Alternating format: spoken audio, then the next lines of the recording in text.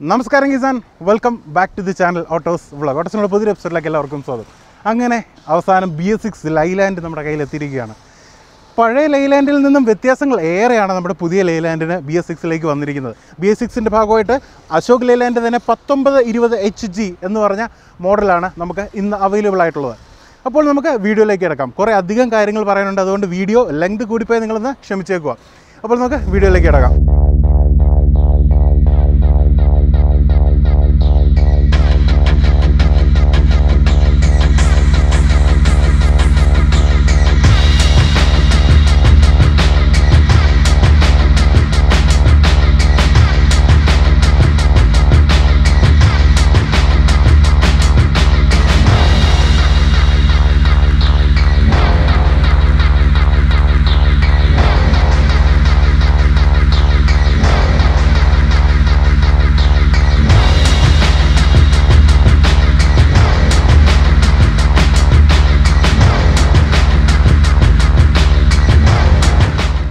ലൈലാൻഡിൻ്റെ ഭാഗത്ത് നമുക്ക് BS6 വന്ന സമയത്ത് ഏറ്റവും കൂടുതൽ നിങ്ങളെല്ലാവരും കണ്ടു കാണും, പരസ്യത്തിലൊക്കെ കണ്ടിട്ടായിരിക്കും AVATR.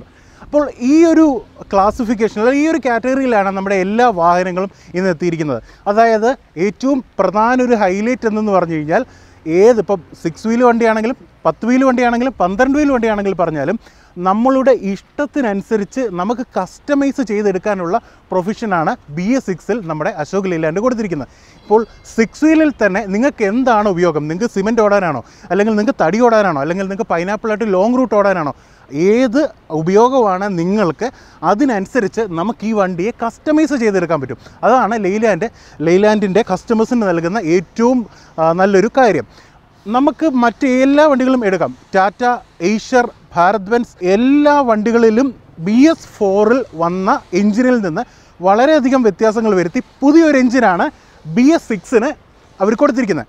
അശോക് ലേലാൻഡിനെ സംബന്ധിച്ചോളം BS4 അവർ ഓൾറെഡി ഉപയോഗിച്ചുകൊണ്ടിരുന്ന IEGR ടെക്നോളജിയിലുള്ള അതേ സെയിം എഞ്ചിൻ, അതായത് 4 ലക്ഷം വണ്ടികൾ വിറ്റുപോയ അതേ സെയിം എഞ്ചിനിൽ തന്നെയാണ് ഈ ഒരു BS6 വന്നിരിക്കുന്നത്. ആ എഞ്ചിനകത്ത് വളരെയധികം മാറ്റങ്ങൾ വരുത്തി, പവർ കൂട്ടി, ടോർക്ക് വ്യത്യാസം വരുത്തി, ഗിയർ ബോക്സിനകത്ത് ചേഞ്ചുകൾ വരുത്തി, അങ്ങനെ പലയധികം വ്യത്യാസങ്ങൾ വരുത്തി ഏറ്റവും പവർഫുൾ ആയിട്ടുള്ള രീതിയിൽ തന്നെയാണ് അശോക് ലേലാൻഡ് ഇറങ്ങിയിരിക്കുന്നത്. മുന്നിലേക്ക് വന്നു കഴിയുമ്പോൾ തന്നെ നമുക്കിപ്പോൾ അശോക് ലേലാൻഡിൻ്റെ വളരെയധികം വണ്ടികളിൽ കണ്ടിട്ടുണ്ടായിരിക്കാം അശോക് ലേലാൻഡ് എന്നുള്ള ഒരു ബാഡ്ജിങ്, അത് സെൻട്രലായിട്ട് നല്ല ബോൾഡായിട്ട് കൊടുത്തിട്ടുണ്ട്. അതിലും രസമായിട്ട് ലേലാൻഡിൻ്റെ ആ ഒരു ലോഗോ സെൻട്രലായിട്ട് കൊടുത്തിരിക്കുന്നത്. ഇനി നിങ്ങൾക്ക് എടുത്തു പറയാൻ ഉള്ള കാര്യം, ഈ ഒരു കൗള് കണ്ടോ, ഈ ഒരു കൗള് വന്നിരിക്കുന്ന ഇത് നമുക്ക് ബോഡി ചെയ്യാൻ പോകുന്ന സമയത്ത് ഇതേ ഒരു കാരണവശാലും മാറ്റം വരുത്താൻ പറ്റത്തില്ല. അത് കാരണം എന്തെന്ന് പറഞ്ഞു കഴിഞ്ഞാൽ ഇതിലാണ് നമ്മുടെ ഫ്രണ്ടിൽ വന്നിരിക്കുന്ന പല കാര്യങ്ങളും ഫിക്സ് ചെയ്ത്, ഇപ്പോൾ ഉദാഹരണം പറയുകയാണെങ്കിൽ നമ്മുടെ ഫ്രണ്ടിൽ വരുന്ന സ്റ്റിയറിങ്ങിൻ്റെ ക്ലച്ച്, ബ്രേക്ക്, അങ്ങനത്തെ പല കാര്യങ്ങളും ഇതിൽ ഫിക്സ്ഡ് ആയിട്ട് ചെയ്തു വെച്ചിരിക്കുകയാണ്. ഇതിനകത്തൊരു മാറ്റങ്ങളും വരുത്താൻ പറ്റത്തില്ല എന്നുള്ളത് ലൈലാൻഡ് ഈ ഒരു ബോഡിയിൽ വന്നിരിക്കുന്ന ഒരു പ്രധാന കാര്യമാണ്. ഇനി നിങ്ങൾക്ക് തൊട്ട് താഴത്തെ ഹെഡ്ലൈറ്റ് നിങ്ങൾ നോക്കാം. ഈ ഒരു ഹെഡ്ലൈറ്റ് വന്നിരിക്കുന്നത് ഡ്യുവൽ ചേമ്പേഴ്സ് ഹെഡ്ലൈറ്റ് ആണ് വന്നിരിക്കുന്നത്. അതായത് 2 എണ്ണം കൊടുത്തിട്ടുണ്ട്. ഇപ്പം ഹൈ ബീം ഇടുന്ന സമയത്ത് ഇത് 4 എണ്ണം ഒരുപോലെ ഹൈ ബീമായിട്ട് കത്തുകയും, ലോ ബീം ഇടുന്ന സമയത്ത് ഈ 2 എണ്ണം വെട്ടം കുറയുകയും ബാക്കി 2 ലൈറ്റായിട്ട് കത്തി നിൽക്കുകയും ചെയ്യും. നേരത്തെ വന്നതിൽ നിന്ന് മാറ്റമായിട്ട് ഒരു ഡ്യുവൽ ചേമ്പേഴ്സ് ആണ് കൊടുത്തിരിക്കുന്നത്. സൈഡിലായിട്ട് നിങ്ങൾക്ക് ഒരു ഇൻഡിക്കേറ്റർ കാണാം. ഈ ഒരു ഇൻഡിക്കേറ്റർ വന്നിരിക്കുന്നത് നോർമലായിട്ടൊരു ഇൻഡിക്കേറ്ററാണ്. അതിന് തൊട്ട് താഴെയായിട്ടാണ് നമ്മുടെ റിഫ്ലക്ടറും കൊടുത്തിരിക്കുന്നത്. ഇനി നമുക്ക് നമ്മുടെ വലത്ത് സൈഡിലേക്ക് വന്നു കഴിയുമ്പോഴത്തേന് ഫുഡ് സ്റ്റെപ്പുകളൊക്കെ വളരെയധികം വ്യത്യാസം വരുത്തിയിട്ടുണ്ട്. നിങ്ങൾക്ക് കാണാം ടിപ്പറിനകത്തൊക്കെ കൊടുത്തിരിക്കുന്ന ടൈപ്പ് ഒരു ഫുഡ് സ്റ്റെപ്പ് ഉണ്ടോ ഈ കൊടുത്തിരിക്കുന്നത്. ഇത് നമ്മുടെ ആ ഒരു ഫ്രണ്ടിലത്തെ ക്രോസ് ബമ്പറിൽ നിന്നാണ് കണക്ട് ചെയ്തിരിക്കുന്നത്. ഇനി ഇതിനകത്തൊക്കെ ഏറ്റവും പ്രധാന ഒരു ഹൈലൈറ്റ് ഒരു കാര്യം എന്നു പറഞ്ഞാൽ ഇതിൻ്റെ ഷേസീസ്. അതായത് ഇപ്പോൾ ഇതൊരു 12 mm തിക്നെസ് ഉള്ളൊരു ഷേസീസാണ്. ഷേസീസിനെ കുറിച്ച് ഞാൻ പറയാം.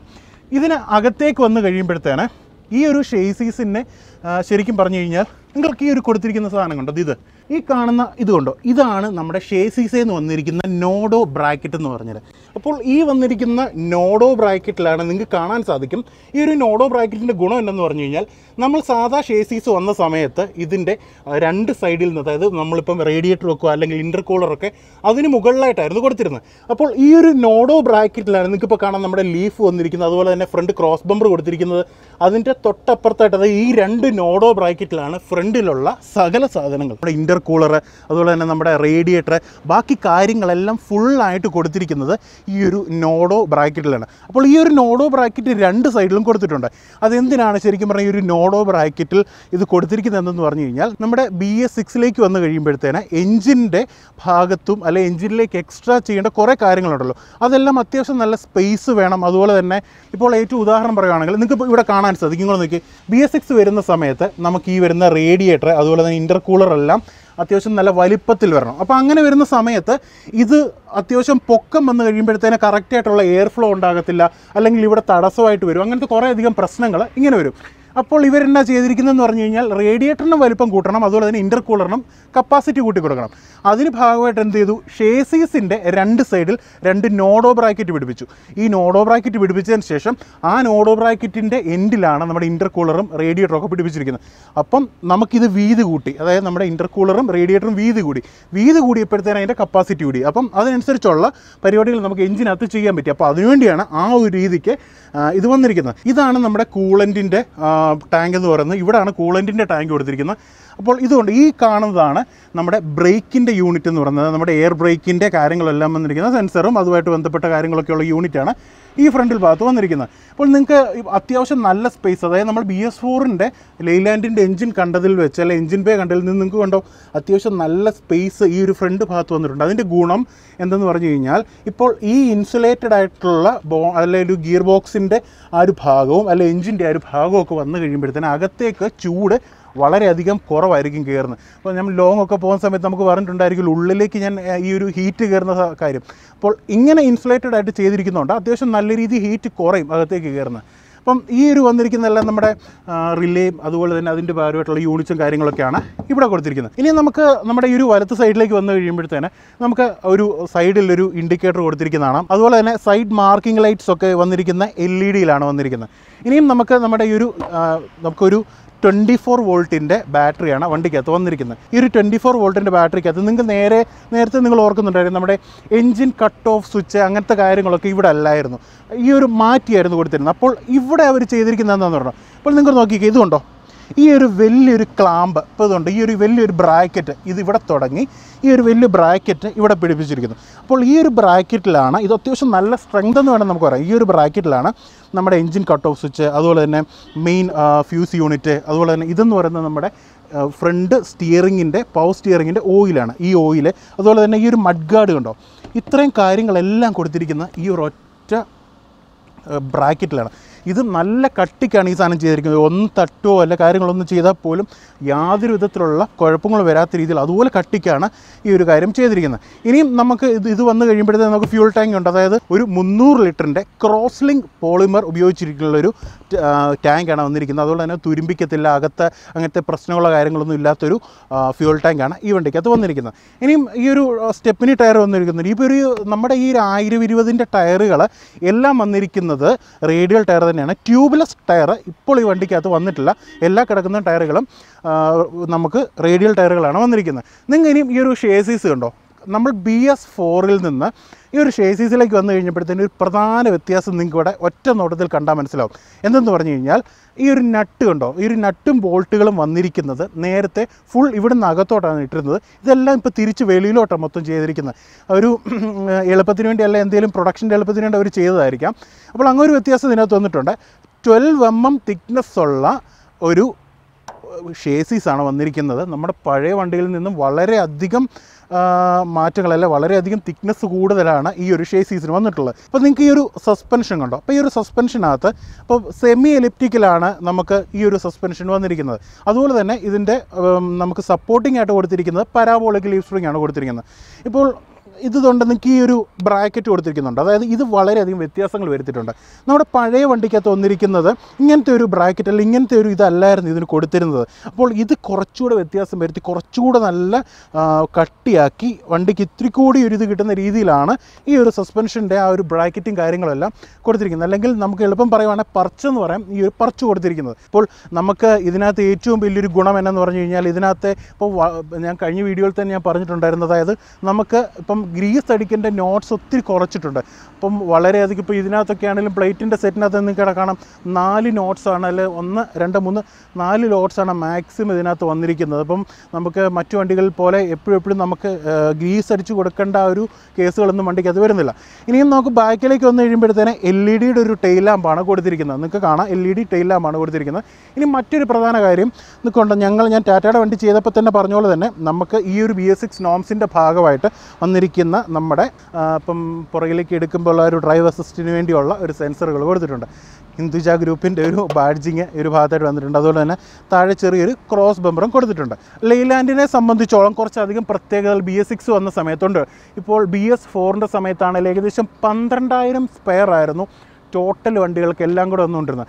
അതേസമയം BS6ലേക്ക് വന്നു കഴിഞ്ഞാൽ BS4ൽ നിന്ന് BS6ലേക്ക് വന്നപ്പോഴത്തേന് ആ സ്പെയറിനെ എല്ലാം 8,000-ലേക്ക് കുറച്ചു. അതെന്തിനാന്ന് പറഞ്ഞു കഴിഞ്ഞാൽ ഏത് വണ്ടി എടുത്തു കഴിഞ്ഞാൽ ഇപ്പം ഒരു ഏറ്റവും കുറഞ്ഞ നമ്മുടെ 19 ടൺ തൊട്ട് 55 ടണ്ണ് വരെയുള്ള വണ്ടിക്കകത്ത് ഇതേ സെയിം സിസ്റ്റമാണ് ഫോളോ ചെയ്യുന്നത്. നമുക്ക് വരുന്ന റേഡിയേറ്റർ ആണെങ്കിലും എഞ്ചിനാണെങ്കിലും ബാക്കി ഏത് പാർട്ട് എടുത്തു കഴിഞ്ഞാലും എക്സാക്ട് സെയിം സാധനങ്ങളായിരിക്കും. അതുകൊണ്ടാണ് ഈ ഒരു അവതാർ സീരീസിലേക്ക് ലെയ്ലാൻഡ് ഇതിനെയെല്ലാം ഇറക്കിയത്. അപ്പോൾ നമുക്ക് ഏത് വണ്ടി എടുത്തു കഴിഞ്ഞാലും ഇപ്പോൾ ഇവിടെ ചെന്ന് കഴിഞ്ഞാലും 12 വീലിൻ്റെ സ്പെയർ ഉള്ളിടത്തോ 16 വീലിൻ്റെ സ്പെയർ ഉള്ളിടത്തോ ഇവൻ 6 വീലിൻ്റെ സ്പെയർ ഉള്ളിടത്തോ നമുക്ക് എളുപ്പം ആക്സസ് ചെയ്യാൻ പറ്റും. അത് മറ്റു വണ്ടികളിൽ നിന്ന് ലെയ്ലാൻഡിന് നൽകുന്ന ഏറ്റവും മികച്ചൊരു കാര്യമാണ്.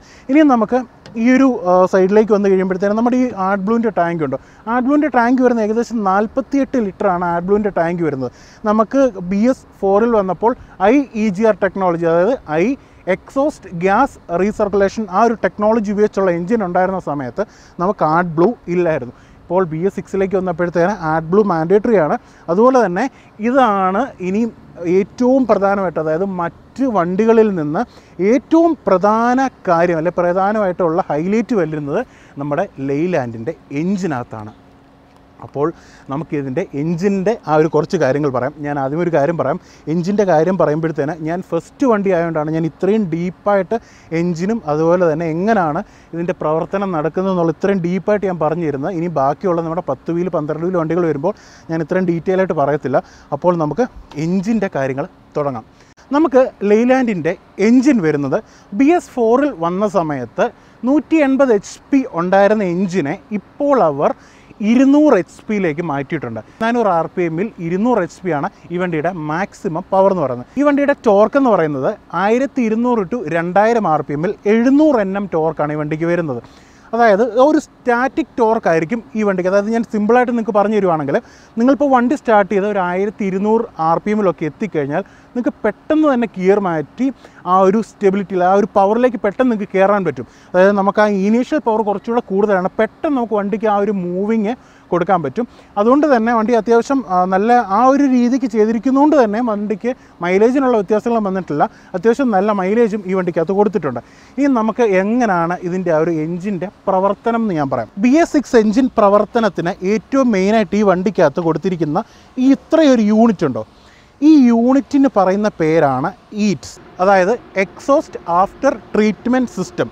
നമ്മുടെ വണ്ടിക്കകത്ത് നിന്നും വരുന്ന എക്സോസ്റ്റ് ഗ്യാസിനെ ഇവിടെ എത്തിയതിന് ശേഷം ട്രീറ്റ് ചെയ്ത് നമുക്ക് അന്തരീക്ഷത്തിന് മലിനീകരണം ഉണ്ടാക്കാത്ത രീതിയിൽ നൈട്രജനും അല്ലെങ്കിൽ N2 അതുപോലെ തന്നെ വാട്ടർ വെള്ളവുമായിട്ട് പുറത്തേക്ക് തള്ളുന്ന പ്രോസസ്സ് ഫുള്ള് നടക്കുന്നത് അതെങ്ങനെയാണെന്ന് പറയാം. നമുക്ക് എഞ്ചിനകത്ത് IEGR ടെക്നോളജി വെച്ചാണല്ലോ വർക്ക് ചെയ്യുന്നത്. അതായത് എഞ്ചിനകത്ത് നമുക്ക് എപ്പോഴാണ് ഈ ഓവറായിട്ട് എക്സോസ്റ്റ് ഗ്യാസ് ഉണ്ടാകുന്നതെന്ന് പറഞ്ഞു കഴിഞ്ഞാൽ, നമുക്ക് എഞ്ചിനകത്തേക്ക് വേണ്ട ഹീറ്റ് ഉണ്ടല്ലോ, ആ ഒരു ഹീറ്റ് ഓവറായിട്ട് കൂടി ഇപ്പം ഉദാഹരണം പറയുന്നത് ഭാരത് ബെൻസ് ടാറ്റ അങ്ങനത്തെ പോലുള്ള വണ്ടിക്കകത്തൊക്കെ വരുമ്പോഴത്തേന് അവർ എഞ്ചിനകത്ത് കൺട്രോൾ ചെയ്യത്തില്ല. അവർ ഓൾറെഡി ഈ ഒരു ആഡ്ബ്ലൂവിനകത്ത് വഴിയാണ് അവർ കൺട്രോൾ ചെയ്യുന്നത്. SCR ടെക്നോളജി ഉപയോഗിച്ചാണ് അവർ ചെയ്യുന്നത്.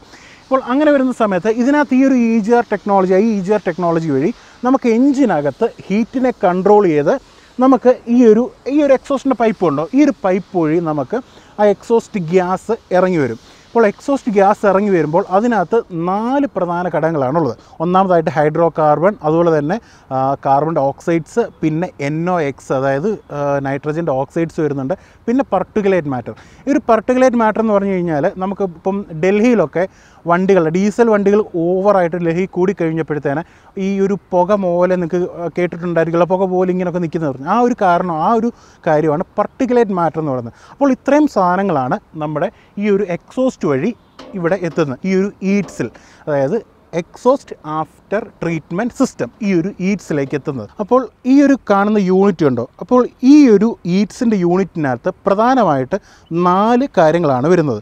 ഒന്നാമത്തേതെന്ന് പറഞ്ഞാൽ ഇവിടുന്ന് നമ്മുടെ ഈ ഒരു ഇതിലേക്ക് ഇറങ്ങി വരുന്ന ഡീസൽ ഓക്സിഡേഷൻ കാറ്റലിസ്റ്റ് വരുന്നത്, അതായത് DOC. അത് കഴിഞ്ഞ് വരുന്നത് DPF, ഡീസൽ പാർട്ടിക്കുലേറ്റ് ഫിൽറ്റർ.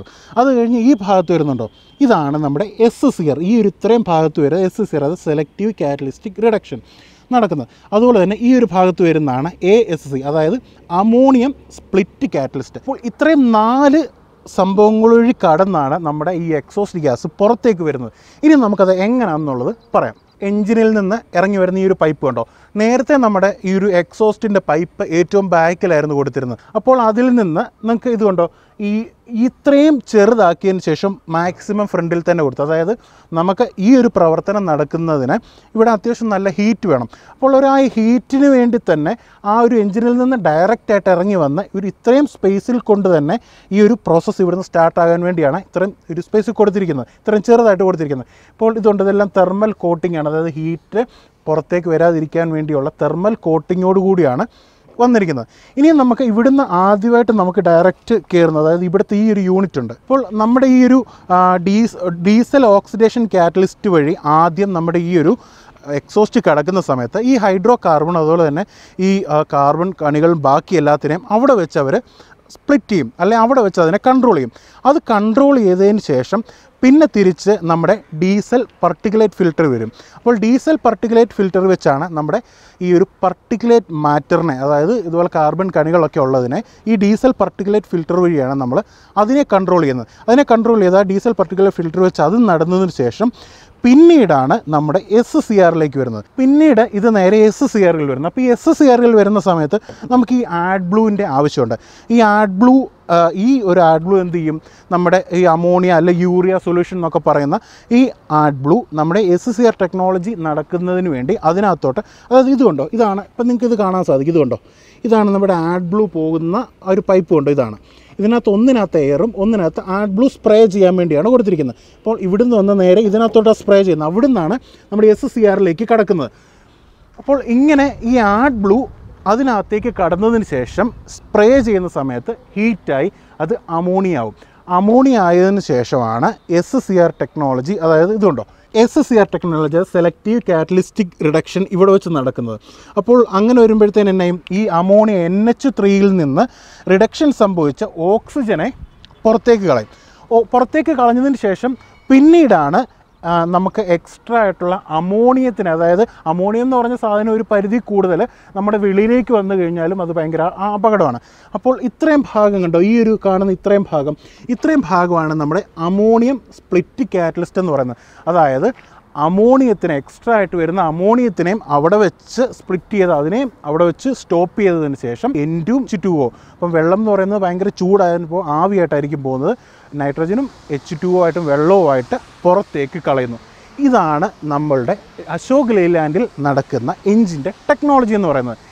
ഏറ്റവും ഇതിനകത്ത് ഹൈലൈറ്റ് ആയിട്ടുള്ള ഏറ്റവും പ്രധാനമായിട്ടുള്ളൊരു കാര്യം എന്താണെന്ന് പറയട്ടെ, നമുക്ക് സാധാ വണ്ടികളിൽ നിന്ന്, അതായത് ഓൾറെഡി 4 ലക്ഷം വിറ്റ ഒരു എഞ്ചിൻ, അതായത് 4 ലക്ഷം യൂണിറ്റ്സ് പോയൊരു എഞ്ചിനാണ് അശോക് ലെയ്ലാൻഡിൽ അവർ ഉപയോഗിച്ചിരിക്കുന്നത്. ആ ഒരു എഞ്ചിനിനകത്ത് ഈ ഒരു ടെക്നോളജിയും കൂടി ഉപയോഗിച്ച് കഴിഞ്ഞപ്പോഴത്തേന് 100 ലിറ്റർ ഡീസൽ വണ്ടി ഉപയോഗിക്കുന്ന സമയത്ത് ഏകദേശം 2 ലിറ്റർ ആഡ് ബ്ലൂ അല്ലെ 3 ലിറ്റർ ആഡ് ബ്ലൂവേ ഈ ഒരു വണ്ടിക്കകത്തു നിന്ന് ചിലവാകത്തുള്ളൂ. അതായത് മറ്റു വണ്ടികളിൽ നിന്നും വെച്ച് ആഡ് ബ്ലൂവിൻ്റെ കൺസപ്ഷൻ വളരെയധികം കുറവാണ് നമ്മുടെ അശോക് ലെയ്ലാൻഡിൻ്റെ വണ്ടിക്കകത്ത്. ഇതാണ് ഈ ഒരു വണ്ടിക്കകത്ത് വരുന്ന എൻജിൻ ടെക്നോളജി എന്ന് പറയുന്നത്. ഈ വണ്ടിക്കകത്ത് ചെറിയ ചെറിയ മാറ്റങ്ങൾ ഒത്തിരി വന്നിട്ടുണ്ട്. അങ്ങനത്തെ മാറ്റങ്ങളൊക്കെ ഒത്തിരി പറയാനുമുണ്ട്. എന്നാലും അതിനകത്ത് പ്രധാനമായിട്ട് പറയുകയാണെങ്കിൽ നമ്മുടെ ഈ ഒരു യൂണിവേഴ്സൽ ജോയിൻറ്റിനകത്തെ ഇപ്പം നിങ്ങൾക്ക് കാണാം, ഇതുകൊണ്ടോ ഒരു യൂണിവേഴ്സൽ ജോയിൻറ്റിനകത്തെ നമുക്ക് ഗ്രീസിങ്ങിനുള്ള നോട്ട്സ് ഒക്കെ എടുത്തു കളഞ്ഞു ഇതിനകത്തുനിന്ന്. ഇപ്പോൾ ഈ ഒരു വണ്ടിക്കകത്ത് ഗ്രീസ് ചെയ്യേണ്ട ആവശ്യം വരില്ല, അല്ലെ ആവശ്യം ഇല്ല എന്നാണ് ഇതിനകത്ത് ഏറ്റവും പ്രധാനമായിട്ടുള്ളൊരു കാര്യം. ഇനിയും മറ്റൊരു കുറച്ച് പ്രത്യേകതകളൊക്കെ പറയുകയാണെങ്കിൽ ഇപ്പം എഞ്ചിനകത്ത് നോക്കുകയാണെങ്കിൽ നിങ്ങൾക്കിപ്പം ബാക്ക് സൈഡിലായിരുന്നു പലതരത്തിലുള്ള ഇപ്പോൾ ക്ലച്ചിൻ്റെ ബൂസ്റ്ററുകൾ വന്നത്, അല്ലെങ്കിൽ ഇപ്പോൾ ബാറ്ററിയുമായിട്ട് ബന്ധപ്പെട്ടത് നമുക്ക് ഈ ഒരു എഞ്ചിൻ്റെ പല ഭാഗത്തേക്ക് മാറ്റി. അതെന്തിനാന്ന് പറഞ്ഞു കഴിഞ്ഞാൽ ഇപ്പോൾ ഇതിനകത്തെ ബൂസ്റ്ററുകളല്ലേ ബാക്കി കാര്യങ്ങളൊക്കെ ഇവിടെ നിന്ന് എടുത്ത് മാറ്റിയതിൻ്റെ പ്രധാന കാര്യം ഈ ഒരു ഭാഗത്ത് നമ്മുടെ ഈ ഒരു ടെക്നോളജി, അതായത് ഈറ്റ്സിൻ്റെ യൂണിറ്റ് വന്നുകൊണ്ട് ആ യൂണിറ്റിലേക്ക് നമുക്ക് അതിൻ്റെ അടുത്തായിട്ടോ കുറേ കാര്യങ്ങളൊന്നും ഒത്തിരി എടുത്ത് വെക്കാൻ പറ്റത്തില്ല. കാരണം വെച്ചാൽ അതിന് ഡിസ്റ്റർബ് ചെയ്യാത്ത രീതിയിലാണ് എല്ലാ കാര്യങ്ങളും ഇതിനകത്ത് ചെയ്തിരിക്കുന്നത്. അതുപോലെ തന്നെ മറ്റൊരു പ്രധാന കാര്യം എന്ന് പറയുന്നത് ഇതിനകത്ത് എയർ ബ്രേക്കിങ്ങിൻ്റെയും അതുപോലെ തന്നെ എയറിൻ്റെ കാര്യമാണ്. എയർ പ്രഷറിനെ കുറിച്ച് പറയുകയാണെങ്കിൽ, ഇപ്പോൾ നേരത്തെ നമ്മൾ വന്ന സമയത്ത് നേരത്തെ വണ്ടിക്കകത്തൊക്കെ എന്ന് പറഞ്ഞു കഴിഞ്ഞാൽ ഒരു 8 യൂണിറ്റ് ആയിരുന്നു ആ ഒരു എയർ പ്രഷറിൻ്റെ ഇത് കൊടുത്തിരുന്നെങ്കിൽ ഇപ്പോൾ അത് ഉയർത്തി 10 യൂണിറ്റ് ആക്കിയിട്ടുണ്ട്. അതുപോലെ തന്നെ എയർ ഇപ്പോൾ നമ്മൾ വണ്ടി സ്റ്റാർട്ടാക്കുന്ന സമയത്ത് എയർ ടാങ്ക് പെട്ടെന്ന് ഫില്ലാവും. നേരത്തെ നമ്മൾ എയർ പ്രൊഡ്യൂസ് ചെയ്തുകൊണ്ടിരുന്ന എയർ വന്നിരുന്ന 230 cc ആയിരുന്നു. അതായത് എൻജിൻ 3 തവണ കറങ്ങുമ്പോൾ ഇത് 2 തവണ കറങ്ങും. ആ ഒരു രീതിക്കായിരുന്നു കൊടുത്തിരുന്നത്. ഇപ്പോൾ അത് മാറ്റി 300 cc ആക്കി. എന്നതിന് ശേഷം എൻജിൻ 1 തവണ കറങ്ങുമ്പോൾ ഇതും 1 തവണ കറങ്ങും. അപ്പോൾ അതിൻ്റെ പ്രത്യേക ഗുണം എന്നാന്ന് പറഞ്ഞാൽ വണ്ടി സ്റ്റാർട്ടാക്കുമ്പോൾ പെട്ടെന്ന് തന്നെ നമുക്ക് എയർ പെട്ടെന്ന് തന്നെ കയറും. ഇപ്പോൾ ഉദാഹരണം പറയുകയാണെങ്കിൽ ഇപ്പം ഒരു ഇറക്കമൊക്കെ ഇറങ്ങി പോകുമ്പോഴോ അല്ലെങ്കിൽ കുറച്ച് നേരമൊക്കെ ചവിട്ടിയൊക്കെ ഇറങ്ങുന്ന സമയത്താണെങ്കിലും ഒരു ചെറിയൊരു സമയം കൊണ്ട് തന്നെ പെട്ടെന്ന് തന്നെ എയർ ഫില്ലാവും, എയർ നിറയും. എയർ ലോസ് ആകുന്നതിൻ്റെ ഒരു കുഴപ്പം ഇപ്പം പല വണ്ടികൾക്ക് നമ്മൾ ഇതിൻ്റെ ട്രിപ്പ് വീഡിയോസ് അല്ലെങ്കിൽ ലോഡ് വീഡിയോ ഒക്കെ ചെയ്യുന്ന സമയത്ത് എയറിൻ്റെ കാര്യം പറഞ്ഞിട്ടുണ്ട്. അപ്പോൾ അങ്ങനെ സമയത്ത് ആ ഒരു വ്യത്യാസം അല്ല ആ ഒരു പ്രശ്നം ഈ വണ്ടിക്കകത്ത് വരുന്നില്ല എന്നുള്ളതാണ് മറ്റൊരു പ്രധാന കാര്യം. ഇതിനെക്കുറിച്ച് ഒത്തിരി പറയാനുണ്ട്, പറഞ്ഞു കഴിഞ്ഞാൽ ഇന്നൊന്നും തീരത്തില്ല. എന്നാലും നമുക്കിനിയും ബാക്കി കുറച്ച് മെയിൻ കാര്യങ്ങളിലേക്ക് പറയാം. അപ്പോൾ നമുക്ക് ഏതായാലും ഇനി അകത്തോട്ട് കിടക്കാം.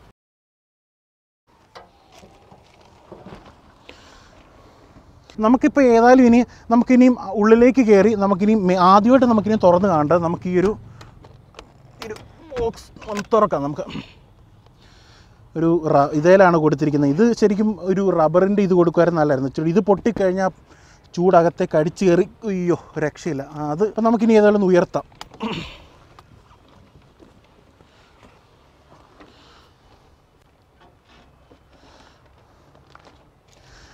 അപ്പോൾ നിങ്ങൾക്ക് കാണാൻ കണ്ടോ, ഇതാണ് നമ്മുടെ എൻജിൻ ബേ എന്ന് പറയുന്നത്.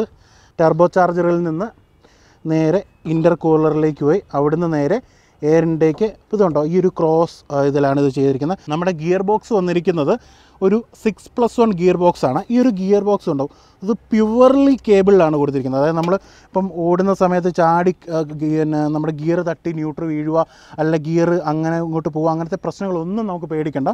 പ്യുവർലി കേബിളിലാണ് നമ്മുടെ ഗിയർ കൊടുത്തിരിക്കുന്നത്. അതുകൊണ്ട് നമുക്കിതിപ്പം നല്ല സ്മൂത്ത് എന്ന് പറയാം. ഗിയർ പോയിരിക്കുന്നത് അത്യാവശ്യം നല്ല സ്മൂത്തായിട്ട് തന്നെയാണ് ഒരു ഗിയർ ഷിഫ്റ്റിംഗ്. ആ പാറ്റേണും കാര്യങ്ങളൊക്കെ നമുക്ക് കറക്റ്റായിട്ട് നമുക്കത് ഫോളോ ചെയ്യാൻ പറ്റുന്നുണ്ടെന്നുള്ളതാണ്. നമുക്ക് ക്ലച്ച് എയർ ക്ലച്ചാണ് പഴയ പോലെ തന്നെ ആ ഒരു കൊടുത്തിരിക്കുന്നത്. ഇനിയും ഇതിനകത്തുണ്ട് കുറേ അധികം കാര്യങ്ങൾ പറയാനുണ്ട്. ഞാനിത് ഓരോന്ന് പറഞ്ഞു കഴിഞ്ഞാൽ നിങ്ങൾക്ക് മനസ്സിലാകത്തില്ല. അതുകൊണ്ട് ഞാനിത് ഇനിയും ഇതിൻ്റെ ലോഡ് വീഡിയോ എടുക്കുന്ന സമയത്ത് അതെന്തിനു വന്നു അല്ല എന്ത് മാറ്റങ്ങൾ വന്നുകൊണ്ട് നമുക്ക് ലോഡിൻ്റെ സമയത്ത് ഗുണമുണ്ടായി എന്നത് ഞാൻ ശരിക്കും ആ ഒരു ലോഡ് വീഡിയോ ചെയ്യുന്ന സമയത്ത് വണ്ടിയും കൊണ്ട് ഒരു ലോഡ് എടുത്തുകൊണ്ട് ഏതെങ്കിലും ഒരു ലോങ് പോകണമല്ലോ, ആ ഒരു പോകുന്ന സമയത്ത് ഇതിൻ്റെ ലോഡ് വീഡിയോയുടെ സമയത്ത് വണ്ടിക്കകത്ത് വന്നിരിക്കുന്ന മാറ്റങ്ങൾ എങ്ങനെ നമ്മൾ വണ്ടി ഓടിക്കുമ്പോൾ നമുക്കത് ഉപകാരപ്പെട്ടു എന്നുള്ളത് ഞാൻ പറഞ്ഞുതരാം. നമുക്കതിലൊന്ന് അടയ്ക്കാം. അപ്പോൾ നമുക്കിനിയും ഡയറക്റ്റ് നമുക്കിനി ഡാഷ്ബോർഡിലേക്ക് വരുമ്പോൾ ഡാഷ്ബോർഡിലേക്ക് പ്രധാനമായിട്ട് നിങ്ങൾക്ക് കാണാം പാർക്കിംഗ് ബ്രേക്ക്. ശരിക്കും നമുക്ക് നേരത്തെ വലത്ത് സൈഡിലായിരുന്നു കൊടുത്തിരുന്നത്, അത് നമുക്കിപ്പം ഫ്രണ്ടിലേക്ക് മാറ്റിയിട്ടുണ്ട്. ഇനിയും അതുപോലെ തന്നെ നിങ്ങൾക്ക് ഈ ഒരു ഡാഷ്ബോർഡിനകത്ത് കുറച്ചധികം കളറിലുള്ള കുറേ സ്വിച്ചുകൾ കൊടുത്തിരിക്കുന്നത് ഈ സാധനം. അപ്പോൾ ഇതിനകത്ത് ഇത് വന്നിരിക്കുന്നുണ്ട്. ഈ നീലയെന്ന് പറയുന്നത് നമുക്ക് നമ്മുടെ എക്സോസ്റ്റ് ബ്രേക്കിംഗ് ആണ്. നമുക്ക് വണ്ടി ഓടിക്കൊണ്ടിരിക്കുന്ന സമയത്ത് അല്ലെങ്കിൽ ഇറക്കമൊക്കെ ഇറങ്ങുന്ന സമയത്ത് എക്സോസ്റ്റ് ബ്രേക്ക് ഇട്ട് വെച്ച് നമ്മൾ പോകുമ്പോൾ ഓട്ടോമാറ്റിക്കായിട്ട് വണ്ടി ആ ഒരു എഞ്ചിനും കൂടെ കൂട്ടിയുള്ള പിടുത്തത്തിലും ഈ എക്സോസ്റ്റ് ബ്രേക്കിങ്ങിലും ഇച്ചിരി എളുപ്പം നമുക്ക് ബ്രേക്കിംഗ് കിട്ടും.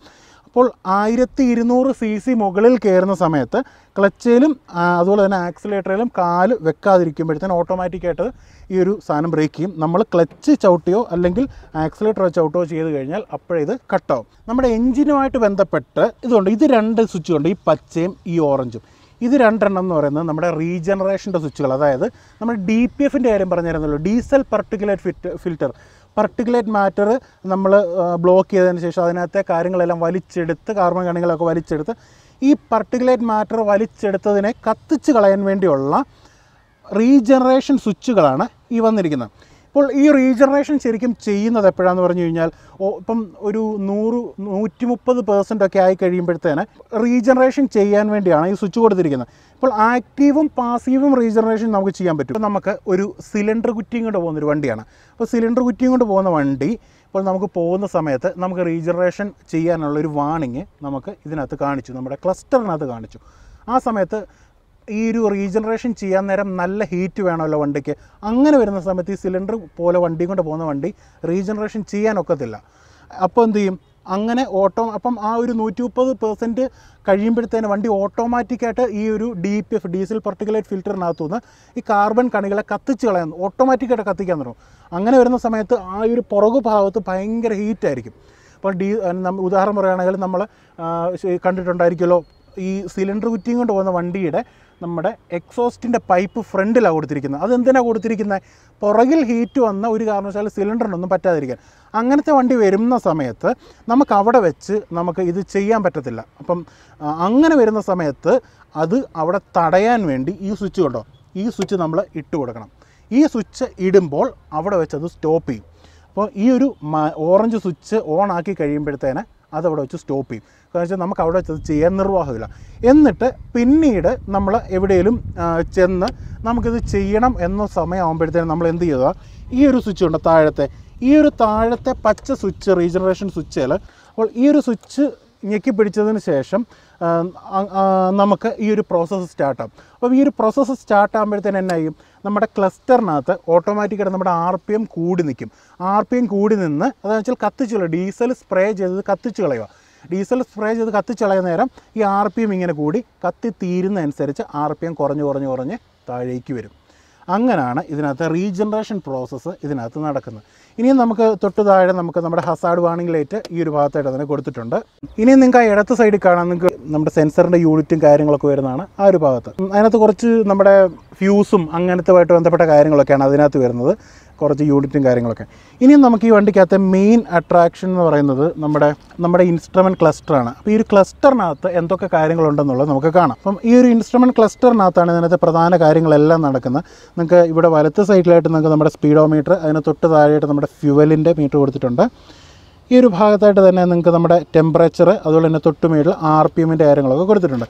ഇനി നമുക്ക് നമ്മുടെ സെൻറ്ററിലെ ഒരു മീറ്റർ കൺസോളിലേക്ക്, ആ ഒരു ക്ലസ്റ്ററിലേക്ക് നമ്മൾ പോയി കഴിയുമ്പോഴത്തേന് ഇപ്പോൾ കുറേ അധികം കാര്യങ്ങൾ ഇതിനകത്ത് വന്നിട്ടുണ്ട്. ഇപ്പം ഈ ന്യൂട്രൻ്റെ അടുത്ത് കണ്ടോ ഒരു തംസപ്പ് കണ്ടോ. അപ്പം നമ്മൾ ഗിയർ ഫസ്റ്റ് ഇടുന്ന സമയത്ത് ഗിയർ ഷിഫ്റ്റ് ഇൻഡിക്കേറ്റർ രീതിയിൽ ആ ഒരു ഇവിടെ വർക്ക് ചെയ്യുന്നത്.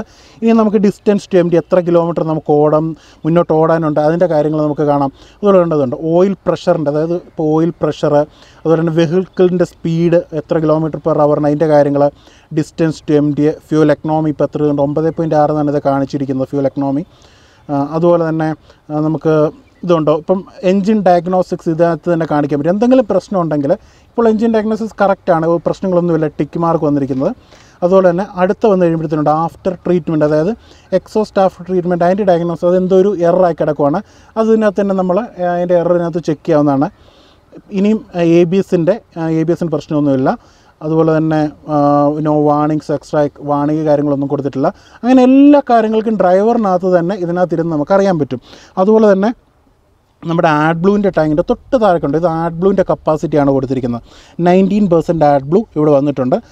10 ബാർ എയർ, ഇപ്പോൾ 10 ബാറിലേക്ക് എയറിൻ്റെ ഫുൾ കാണിച്ചിരിക്കുന്നുണ്ട്. പിന്നെ ടൈം കൊടുത്തിട്ടുണ്ട്, ഡേറ്റ് കൊടുത്തിട്ടുണ്ട്, എല്ലാ കാര്യങ്ങളും നല്ല കൃത്യമായിട്ട് കൊടുത്തിട്ടുണ്ട്. ഇനി നിങ്ങൾ ആ ഒരു ഞാൻ ഒന്നുകൂടെ ഓഫ് ആക്കിയിട്ട് ഓണാക്കുക. നിങ്ങൾ ആ ഇൻസ്ട്രുമെൻറ്റ് ക്ലസ്റ്ററിൻ്റെ മണ്ടയ്ക്കോട് മുകളിലേക്ക് നോക്കിക്കോണം. മുകളിലേക്കുണ്ടോ ഈ ഒരു ഭാഗത്താണ് നമ്മുടെ DPFൻ്റെ വാർണിംഗ് ലൈറ്റ് കാണിക്കുന്നത്. അത് ഞാൻ എക്സ്ട്രാ ഒന്നുകൂടെ എടുത്ത് കാണിക്കാം. നിങ്ങൾക്ക് ഇവിടെ കാണാൻ സാധിക്കുന്നതുകൊണ്ടോ നമ്മുടെ ആക്സിലേറ്ററൊക്കെ വന്നിരിക്കുന്ന ഹാങ്ങിങ് ടൈപ്പ് ആക്സിലേറ്ററാണ്. എയർ ബ്രേക്ക് അത്യാവശ്യം നല്ല സ്മൂത്താണ്. അതുപോലെ തന്നെ നമ്മുടെ ക്ലച്ച് ആണെങ്കിലും വളരെയധികം സ്മൂത്താണ്. ഇനി ഈ ഒരു ഭാഗത്തുണ്ട് നമ്മുടെ OBDയുടെ കാര്യങ്ങളൊക്കെ ഇതുണ്ടോ, പഴയ പോലെ തന്നെ ഇവിടെ ആയിട്ടാണ് കൊടുത്തിരിക്കുന്നത്. അതിന് വലിയ മാറ്റങ്ങളൊന്നും വന്നിട്ടില്ല. നമ്മുടെ തൊട്ട് താഴെയായിട്ട് നമ്മുടെ ഫാനിൻ്റെ ഉണ്ടോ, അപ്പോൾ കണക്ട് ചെയ്തിട്ടിട്ടില്ല. അത് ശരിക്കും ബോഡി കിട്ടുന്ന സമയത്താണ് അതിനകത്തെ കാര്യങ്ങളൊക്കെ വരുന്നത്.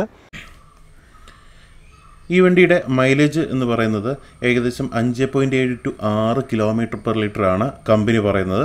എന്നിരുന്നാലും നമുക്ക് ഇതിൻ്റെ ഒരു ലോഡ് റിവ്യൂ ചെയ്യുന്ന സമയത്ത് നമുക്ക് ഇതിൻ്റെ ഒരു കറക്റ്റ് മൈലേജ് നമുക്ക് പറയാവുന്നതാണ്.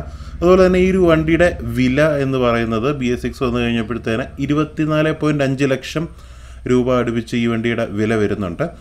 അപ്പോൾ ഇത്രയൊക്കെയാണ് ഇതിൻ്റെ നോർമലായിട്ടുള്ള കാര്യങ്ങൾ. ഏതായാലും നമുക്കിനി വണ്ടി ഓടിച്ചതിന് ശേഷം ബാക്കി കുറച്ച് കാര്യങ്ങളൂടെ പറയാം. അപ്പോൾ ഏതായാലും നമുക്ക് നമ്മുടെ വണ്ടി ഒന്ന് സ്റ്റാർട്ട് ചെയ്യാം.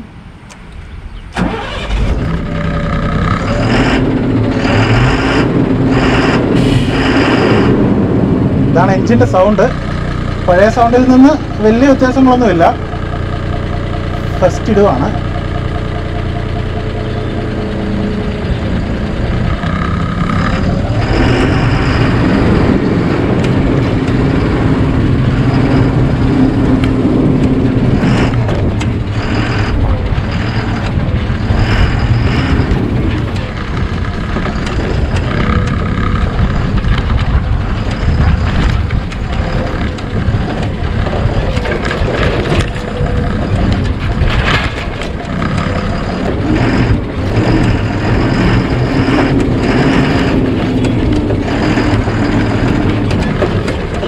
ഒടിവൊക്കെ കൊണ്ടോ തീർക്കാൻ ഒടിവാ.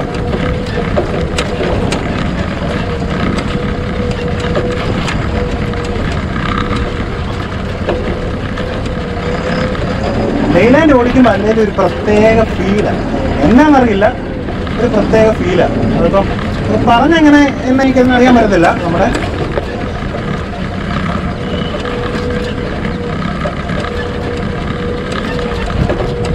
റിവേഴ്സിടാം. ഇത് ഇൻഡിക്കേറ്റർ കാണിക്കാൻ തുടങ്ങി. പുറകിൽ സെൻസറുണ്ട് നമുക്ക്.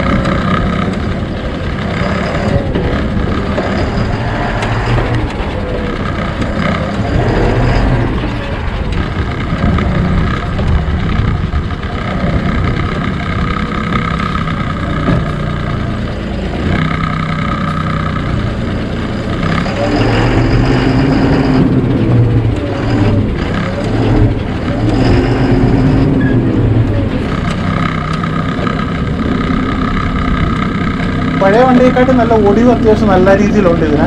അത് നമുക്ക് നല്ലതായിട്ട് പറയാനാണ് നമുക്ക് ഓടിക്കുന്ന സമയത്ത് തന്നെ.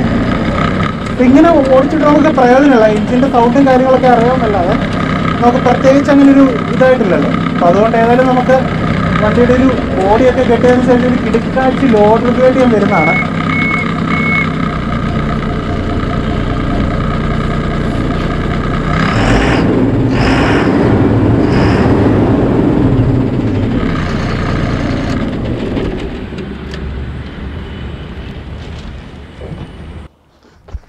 അപ്പോൾ ഇത്രയൊക്കെയാണ് നമ്മുടെ ലെയ്ലാൻഡിൻ്റെ 1920 അതായത് നമ്മുടെ 6 വീൽ പുതിയ BS6 നമ്മുടെ വണ്ടിയുടെ വിശേഷങ്ങൾ. അപ്പോൾ നിങ്ങൾക്ക് എന്തെങ്കിലും നിങ്ങൾക്ക് വണ്ടിയുടെ ഇപ്പം പുതിയ വണ്ടി എടുക്കുന്നതിനെക്കുറിച്ചോ അങ്ങനത്തെ കാര്യങ്ങൾക്കൊക്കെ സംശയം ഉണ്ടെങ്കിൽ നമ്മുടെ ഏറ്റവും അടുത്ത സുഹൃത്താണ് ഇവിടുത്തെ സെയിൽസിൻ്റെ നമ്മുടെ വിശാഖ്. പുള്ളിയുടെ നമ്പർ ഞാൻ കൊടുത്തിട്ടുണ്ട് ഡിസ്ക്രിപ്ഷനകത്ത്. ഇഷ്ടംപോലെ കഴിഞ്ഞ വീഡിയോ ചെയ്ത സമയത്ത് തന്നെ നമുക്ക് ഇഷ്ടംപോലെ ഇവിടെ വന്ന കാര്യങ്ങളൊക്കെ ഒത്തിരി അന്വേഷിച്ച ആൾക്കാർ പോയതാണ്. നിങ്ങൾക്ക് എന്തെങ്കിലും സംശയങ്ങളും കാര്യങ്ങളും, അതായത് പുതിയതായിട്ട് നമ്മുടെ BS6 വണ്ടി എടുത്ത് ഓട്ടം പോകുന്നതിനെക്കുറിച്ച്, നമ്മുടെ 6 വീലും കൊണ്ടുള്ള ഓട്ടം, അതുമായിട്ടുള്ള സംശയങ്ങളും കാര്യങ്ങളൊക്കെ അറിയണമെങ്കിൽ എന്നോട് ചോദിക്കുക. നമ്മുടെ ഇൻസ്റ്റഗ്രാം. അപ്പോൾ കൂടുതൽ കാര്യങ്ങളൊക്കെ നമുക്ക് ഇൻസ്റ്റഗ്രാം വഴി കാണാം. അപ്പോൾ അടുത്ത ദിവസം ഇതിലും നല്ലൊരു വീഡിയോ ആയിട്ട് വരുന്നതായിരിക്കും. നിങ്ങളുടെ സ്വന്തം Vishnu Kodoor, signing out from autos vlog.